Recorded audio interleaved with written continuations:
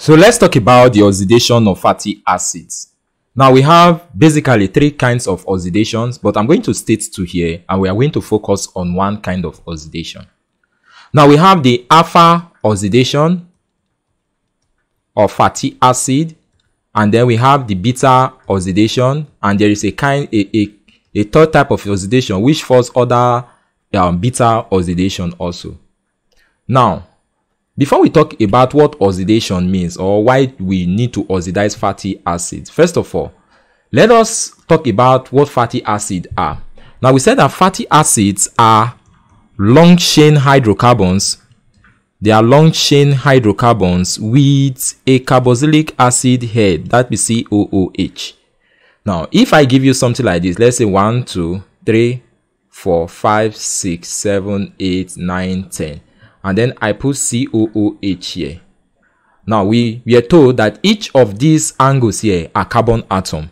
So this is a carbon atom. Now this carbon atom attached directly to the carbon carrying the functional group, which is the carboxylic functional group, is the alpha carbon.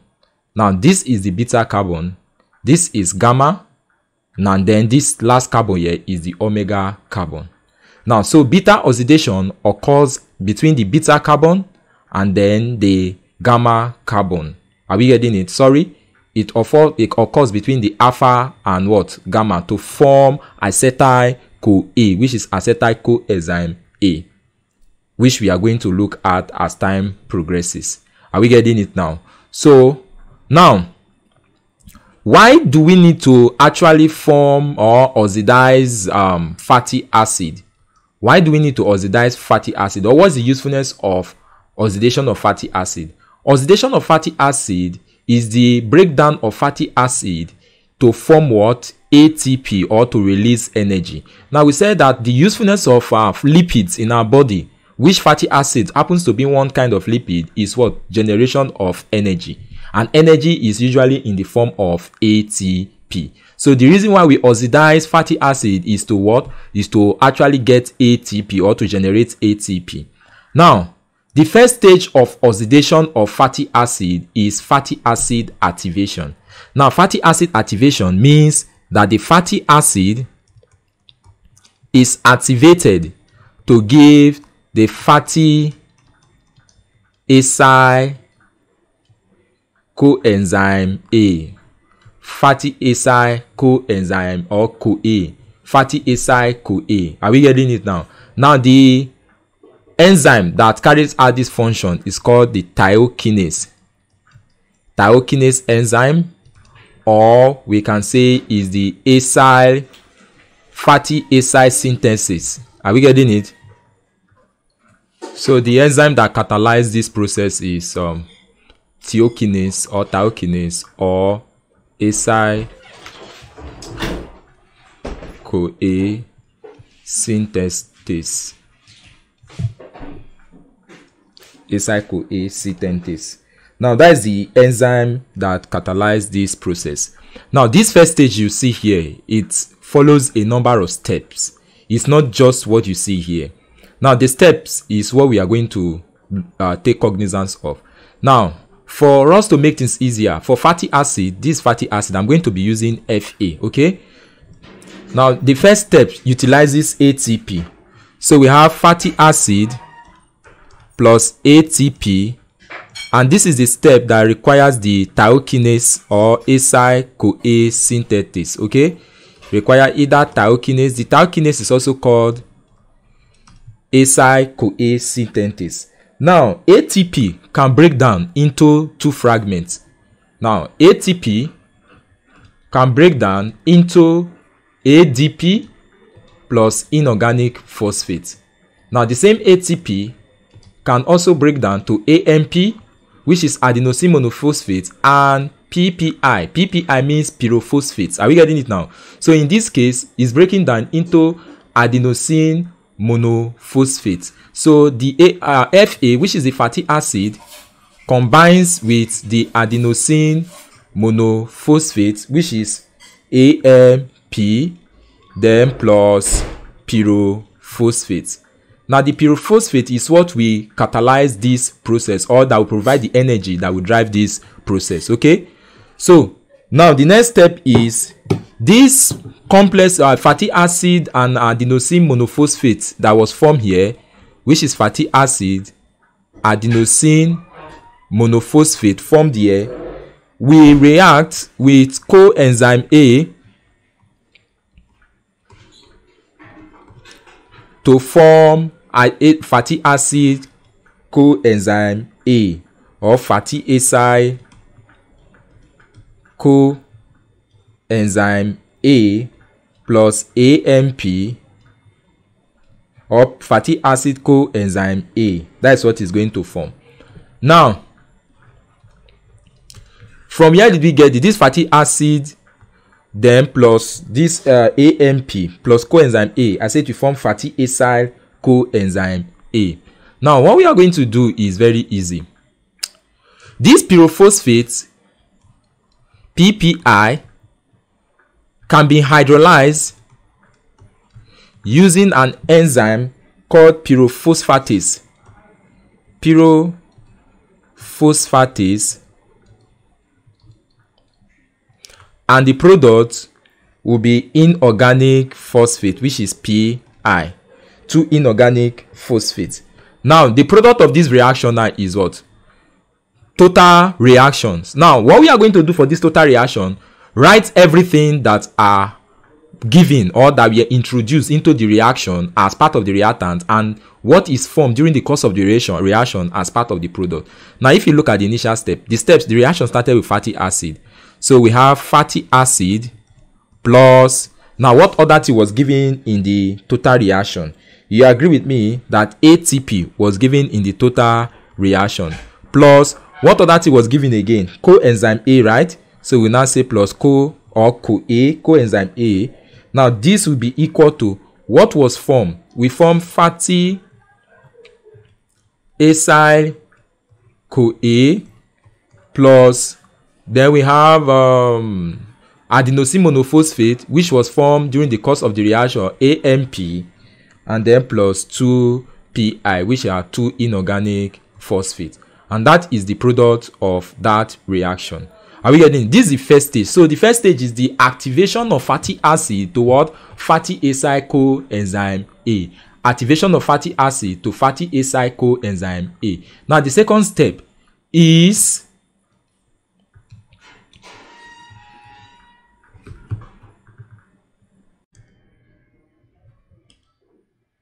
so let's give a brief summary of what happens in the first stage, which is the activation stage. Now, before that, I want to actually distinguish between fatty acyl CoA, or let me say acyl group, and then the acetyl group. Now, there's difference between them, or let me say fatty acyl CoA and then acetyl CoA. Now, whenever you have, let's say, arrow C, double bond O, there you have SCOA. Now, this is called acyl CoA. Now, acyl CoA, or let's say fatty acyl CoA, depending on the length of the arrow group. Are we getting it now? So for instance, whenever you have, let's say, a very long chain like this, and then you have C double bond O and then SCOA, you call this an acyl fatty acyl CoA. Now, however, if you just have, let's say, CH3, C double bond O, SCOA, you call this acetyl CoA. So you should be able to distinguish between the fatty acyl CoA and the acetyl CoA. Fatty acyl CoA is when you are talking about a very long chain. Are you getting it now? But when you are talking about just 2 carbon, you call it acetyl CoA. So there's not much difference between fatty acyl CoA and acetyl CoA. Acetyl CoA now is just trying to tell you a specific kind of the acyl CoA, which is the one that has 2 carbon. Are you getting it? But the one that has, let's say, 4 carbon and above, you call it what? Fatty acyl CoA. Is that understood? So if it is palmitic acid, you now call it what? Palmitic acyl what? CoA. Just like that. Now, so the summary of the reaction that occurs in the first stage, which is the activation stage. Let's say this is a fatty acid, CH2, C double bond O, and then we have O minus. Now, there are a series of reactions that takes place here. First of all, we said the reaction required, if you look at what we did initially, we said the reaction requires what? ATP. And that ATP is broken down to give us what? AMP plus what? PPI in the presence of magnesium 2 plus ion. But that is not really the issue. Now, what other thing did we actually add to the reaction? We added CoA, acetyl CoA, which is CoASH. And then what did this give to us? This gives us fatty acyl CoA at the end of the day. If you follow the first process of the reaction, here we say a fatty acid is converted to fatty acyl CoA. So this is fatty acyl CoA. Now this process, this entire process like this, it does not occur in the mitochondria. It occurs in the cytosol of the cell. It occurs in the cytosol of the cell. Is that understood? This process occurs in the cytosol of the cell. Now, but the main beta-oxidation, or let me say beta-oxidation occurs in the mitochondria. Beta-oxidation occurs in the mitochondria. So there is a need, let's say you have the cytosol and then you have the mitochondria, okay? Now there is a need for a transporter that can transport the fatty acyl CoA from the cytosol into the mitochondria, and that is where carnitine comes to play. So carnitine acts as a transporter that transports fatty acyl CoA to what? From the cytosol of the cell to the mitochondria, where beta oxidation takes place. Now, what is carnitine? What is the structure of carnitine, or what is it? Now, carnitine is COO minus, then we have CH2, then we have CH. Here is what? CH. How many? 1, 2, 3. Here is CH2. Then you have nitrogen. Then you have positive charge here. Then you have CH3, and then CH3. This is alpha and this is beta. So you call it beta hydroxy trimethyl, or you can say NNN, or you can say trimethyl ammonium butyrate. This trimethyl ammonium butyrate is on the gamma position. So you say this beta hydroxy, which is carnitine. I'm talking about the structure of carnitine. Beta hydroxy. Then we have gamma trimethyl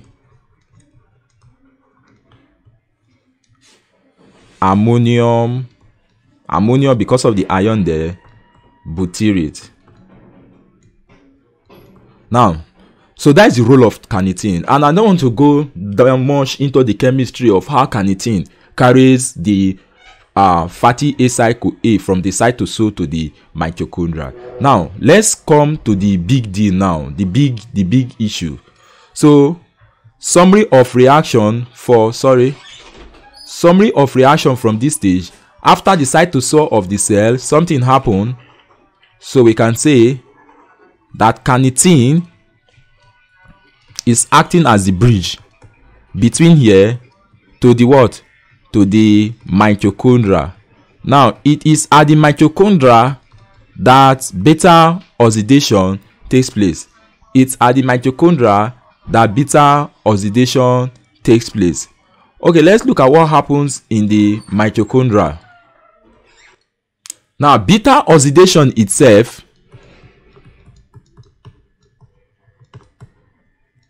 it has 4 stages.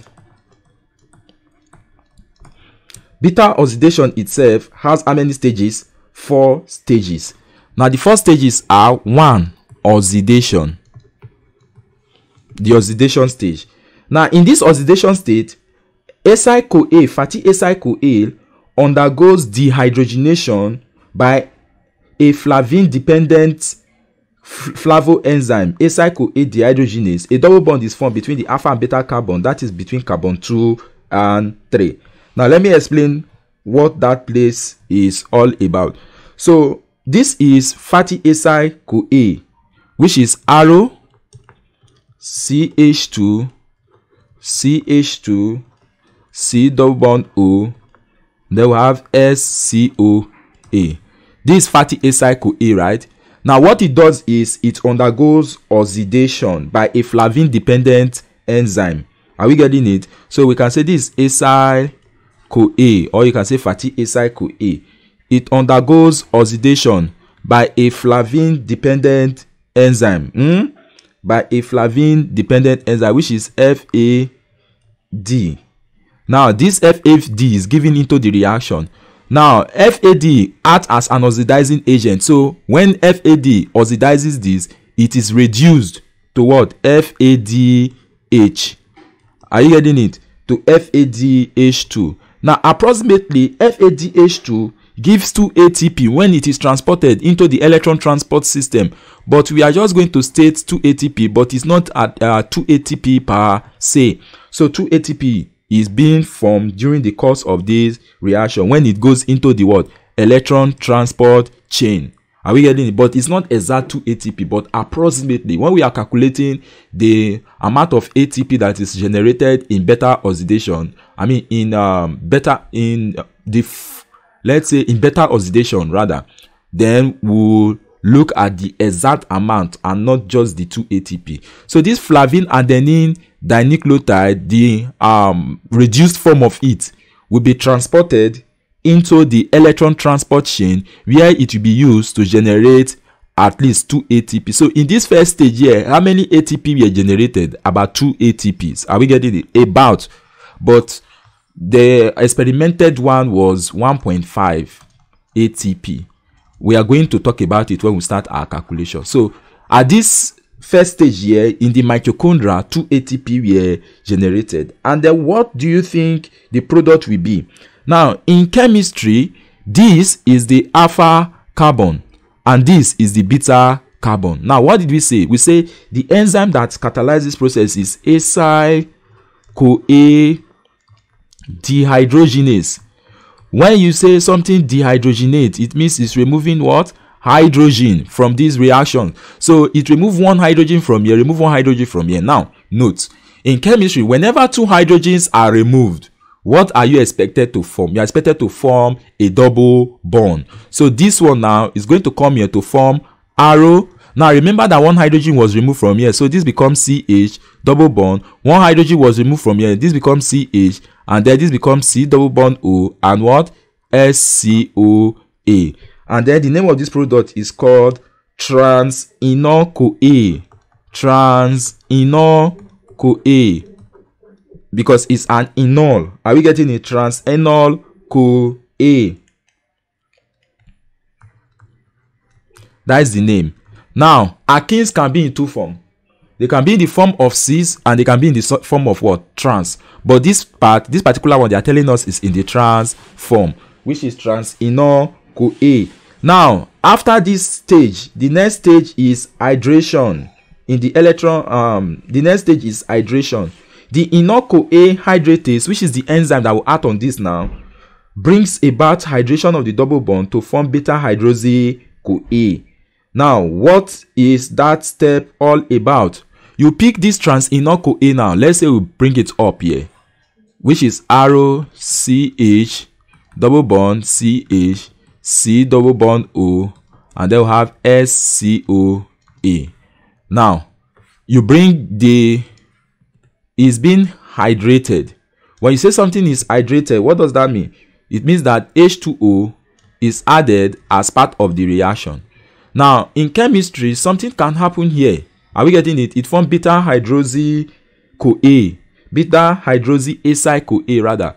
H2O will split into H and what? OH. Is that not so? So the H now will come here, the alpha carbon, while the OH will go to the beta carbon. So if that happens, what are we expected to have here?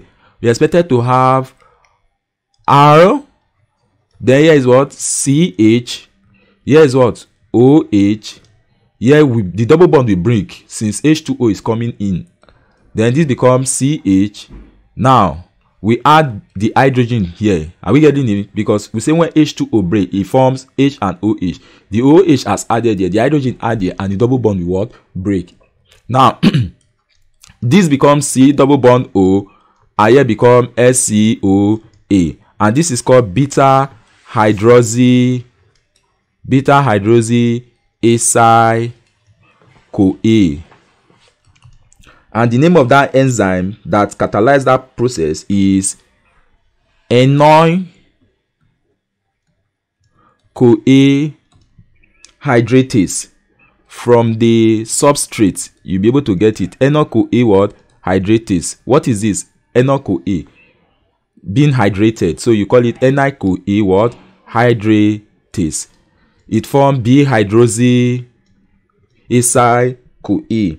Now the next step, this B-hydroxy acyl-CoA now will be oxidized. It will be what? Oxidized. So let me go to a fresh sheet.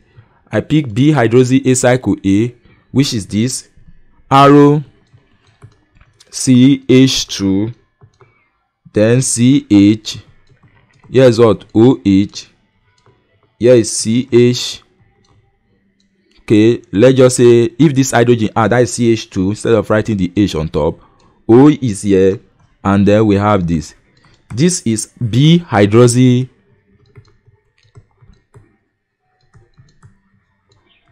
acyl-CoA. Now this B-hydroxy acyl-CoA, I said it will be oxidized, and when almost all the reaction we'll be talking about, when oxidation is talked about, there are usually oxidizing agents that are used. And this case is mostly nicotinamide adenine dinucleotide changing to what? Changing to NADH plus H plus. Are we getting it? Nicotinamide adenine is oxidizing the, therefore it becomes reduced. And then this NADH plus is sent into the electron transport chain, okay, to form how many ATPs? 3 ATPs. But it's not 3. This is an approximate amount. The amount is what? 2.5. Now, if you come here, this first one we say 2 ATP here. It is not 2. It uses approximately 1.5 or generate 1.5 ATP. But to round it up to a whole number, they say 2 ATP. But when we want to calculate the exact amount, we use 1.5 ATP. So 3 ATPs were generated in that step. And then the enzyme that catalyzes this process is called beta.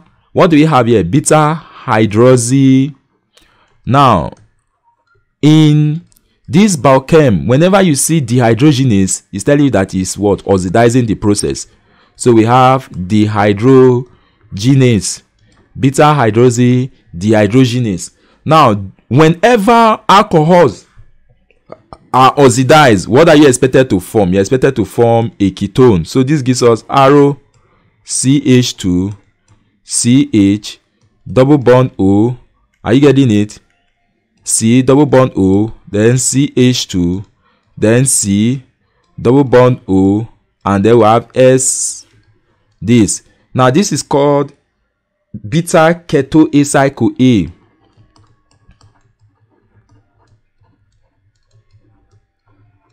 Acyl-CoA. So we've talked about 3 stages, right? The first stage is oxidation. Are you getting it? Then the second stage is hydration.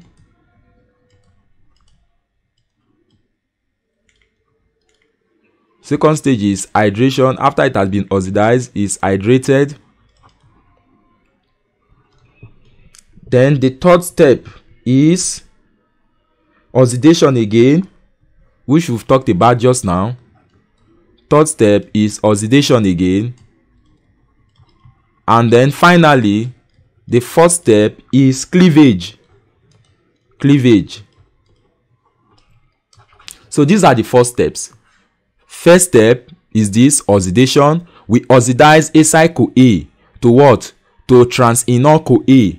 Then after transenol-CoA, we hydrated transenol-CoA to beta-hydroxyacyl-CoA.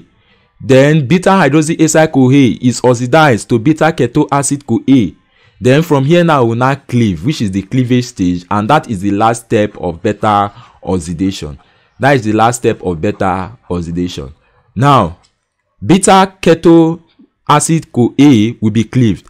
Now, what did I say about this particular, what is it called, beta oxidation? We say is cleavage to form what? Acetyl-CoA, which we could now go into the Krebs cycle to generate what? Energy. Is that understood? Because we said the Krebs cycle is like a common meeting point for all the metabolic pathway for both carbohydrate, lipids, and what? Amino acids. So what we are going to do is split this at position number 2. That is why it is called beta oxidation. I mean beta oxidation, which is cleavage, beta cleavage at position number 2. So here is what? Alpha, and here is what? Beta. Are you getting it now? So what we are going to do now is split this at the beta carbon. Split this at the beta carbon, which is this carbon here. Sorry, there was something I think I did one illustration the other time.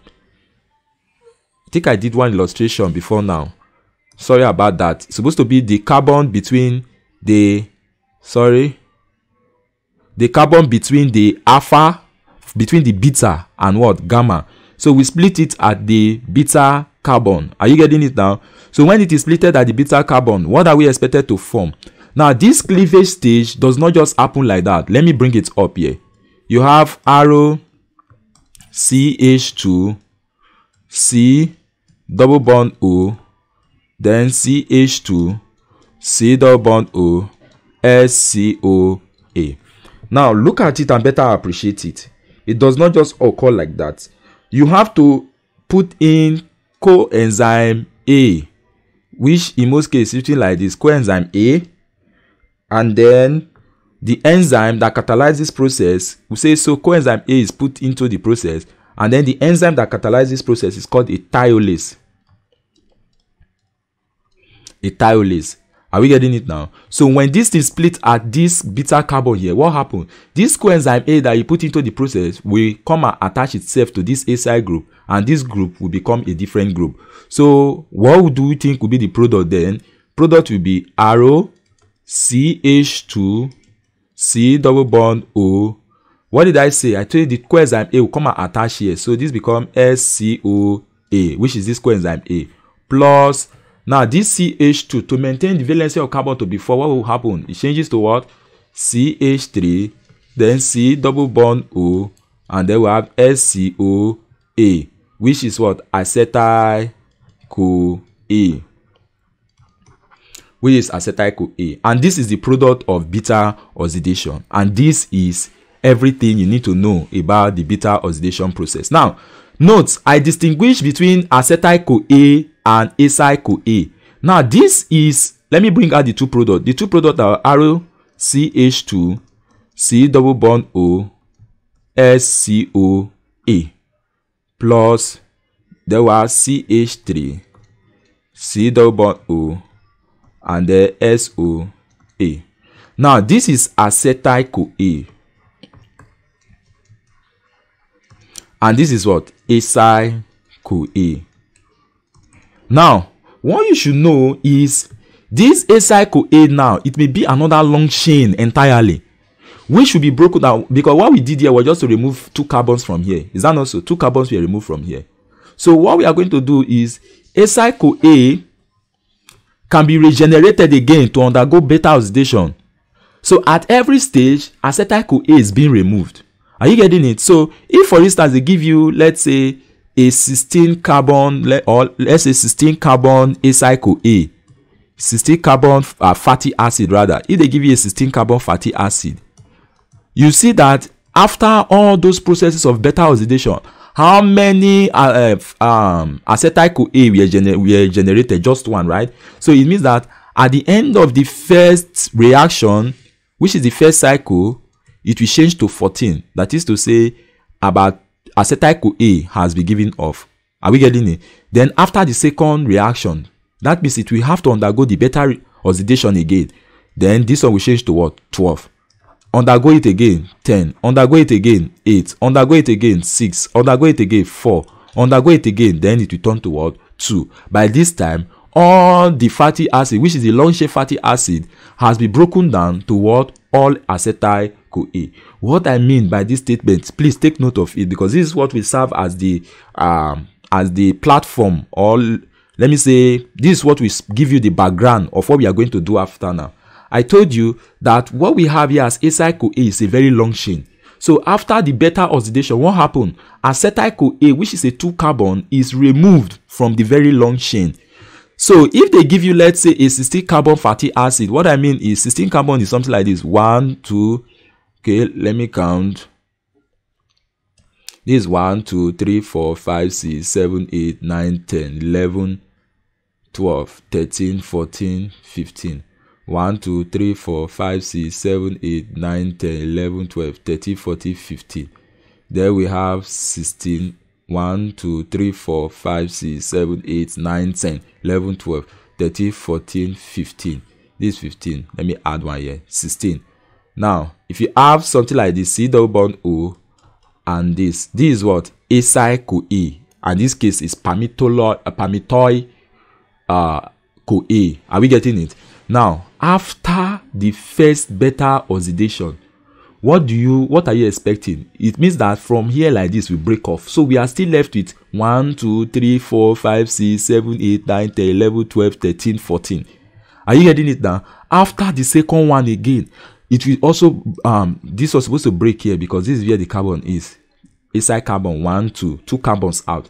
So we have 1, 2, 3, 4, 5, 6, 7, 8, 9, 10, 11, 12, 13, 14. Do you understand? So it means that this 14 carbon again will undergo another beta oxidation until 2 breaks out again. So we have 1. So if this 2 is out, so we start again from here. Here becomes 1, 2. This 2 will go again. So it means remaining 12 will undergo the process of beta oxidation again. So it means that a particular fatty acid can undergo beta oxidation as much as possible until all its chain has been reduced to acetyl-CoA, which will then be transported to the Krebs cycle for further metabolism to generate ATP, or to generate energy in form of ATP. Is that understood? Now, I want us to pick special interest on something. It means that one cycle of beta oxidation generates how many ATP?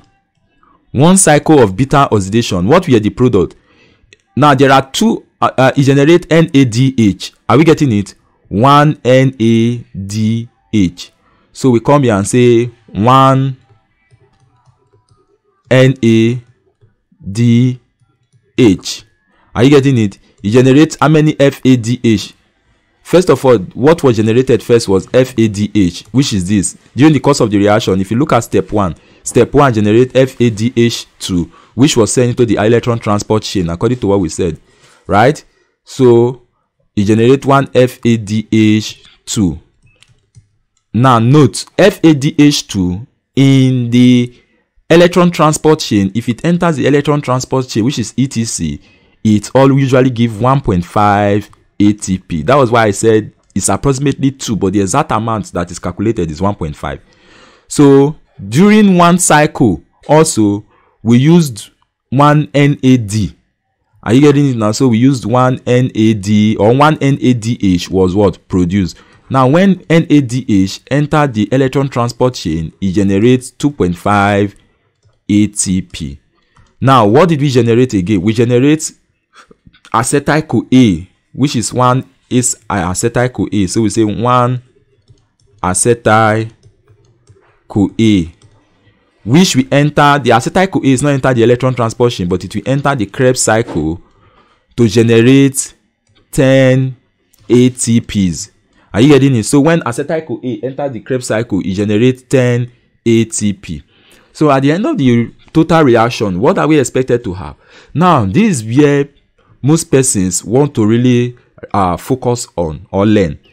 Now, you may be given, let's say, a particular fatty acid, let's say palmitic acid,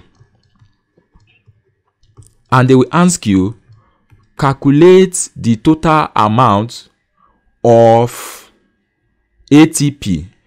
Now, remember that the first stage, before we talk about that, remember that the first stage, which involves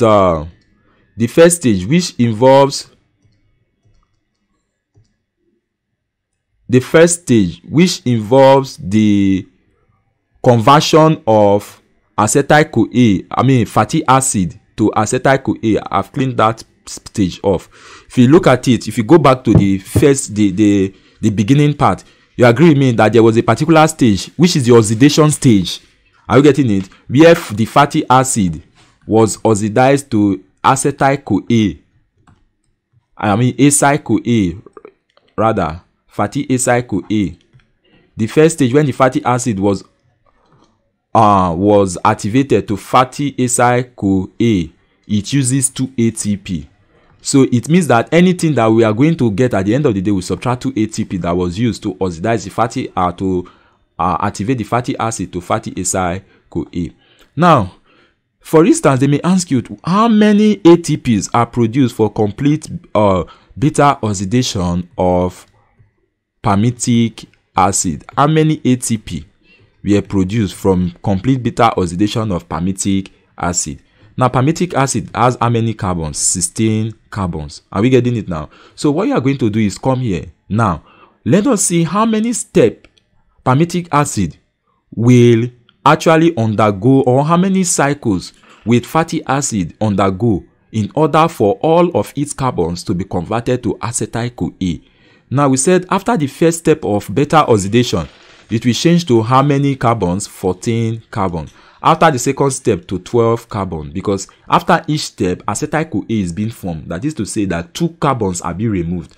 So after the next 10 carbon, then 8, here will be remaining 6, here will be remaining 4, and then finally is what? 2. So how many cycles actually yield this? This is 1, 2, 3, 4, 5, 6, 7. So it means that it undergoes how many cycles? 7 cycles.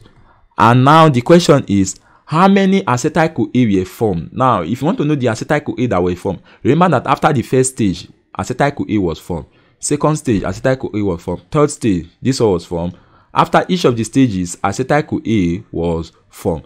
So the total number of acetyl-CoA that were formed will be the number of stages here, which will be the what we have here in most cases, which is 1, 2, 3, 4, 5, 6, 7, 8. So we have 8 acetyl-CoA formed. 8 acetyl-CoA formed. Now, so if they give you to calculate for that of palmitic acid, now what you are going to do is, remember that one cycle of beta oxidation yields 1 FADH, which gives 1.5 ATP. So you are now coming here, you are now say 7 cycle. For 7 cycles, let's say for 7 cycles, what are we expected to have? For the 7 cycles, what are we expected to have? FADH, H2. We said for 1 cycle is how many ATP? 1.5. So for 7 cycle now it will be 1.5 times 7, which this will give us 10.5 ATP. Now for NADH, 1 cycle of NADH yields how many ATP? It yields 2.5 ATP. So 7 cycles will yield how many? We yield 17.5 ATP. Now, the next one is acetyl-CoA. 1 acetyl-CoA gives 10 ATP in the Krebs cycle. So, how many acetyl-CoA we have gotten? 8 acetyl-CoA. So, we now say acetyl-CoA is 10 ATP times how many we have produced during the course of the reaction for palmitic acid? 8. So, this becomes 10 times 8, which is 80 ATP. Okay, now sum all your ATP here together and tell us what you have. Now this one will give us a total of 108 ATP. This will give us a total of 108 ATP. Is that understood? 108 ATP. So you now come here and say 108. Remember that I told you that during the conversion of fatty acid or fatty acid to fatty acid CoA, 2 ATPs were utilized. So you now say 108 minus 2 ATP, which will give us 108 minus 2 ATP is what?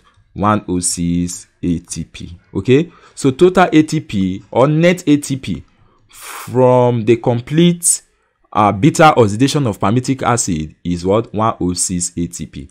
Now also they may not give you palmitic acid, they may be giving stearic acid. Now stearic acid is how many carbons? 18 carbon acid. So you must look at the number of cycles that it will undergo and the amount of ATPs that it will form. So for 18, we go from 18 to 16. This is one step. From 16 to 14, another step. 14 to 12, another step. 12 to 10, another step. 12 to 8, another step. To 6, another step. 4, and then 2, which is 1, 2, 3, 4, 5, 6, 7, 8, 9. So in this case, how many steps did it undergo? This is 1, 2, 3, 4, 5, 6, 7, 8. So we see that it undergo 8 cycles. Now the number of cycles, if you add 1 to it, it usually gives us the number of fatty acid, acetyl CoA that is formed. Is that okay? So how many acetyl CoA will be formed in this case? This is 1, this is what? 2, this is what? 3, here is 4, 5, 6, 7, 8, 9. So we form 9 acetyl CoA. Now at the end of the day, let's calculate now. We said for 8 cycles, what are we expected to have now? Now flavine adenine dinucleotide into the electron transport chain is 1.5 ATP. So for 8 cycles now it will be 1.5 times 8, which we have our answer there. 1.5 times 8 is what? 1.5 times 8 is 12. So this one gives us 12 ATP. Now NADH, it gives 2.5 ATP according to what we said. Then 8 steps will be 2.5 times 8, which is about 20. So this one is 20 ATP. Now in the Krebs cycle, acetyl CoA generate 10 ATP. So 10 ATP times 9 steps, which is about 90 ATP. So when you add everything here now, it's going to give us 12 plus 20 plus 90, and that will give us 122 ATP total. But this is not the net, because the net, we said we subtract the 2 ATP that we are used for activation of fatty acid. So we'll say minus 2 ATP, and this will give us net ATP. Net means after you must have subtracted everything from it, will give us 20 ATP. So this is everything you need to know about the beta-oxidation of fatty acid. Thank you.